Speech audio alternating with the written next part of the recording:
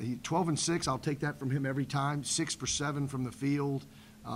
He plays 19 minutes, and that's probably about what he needs to play. But we've been Bushwan Makota's been playing better, but Ron Onerger played well tonight, and then Anton Grady is a guy that hopefully can be back at some point.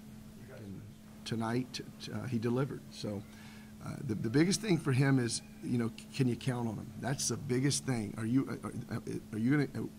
we going to be able to anticipate now a consistent effort, not production, effort?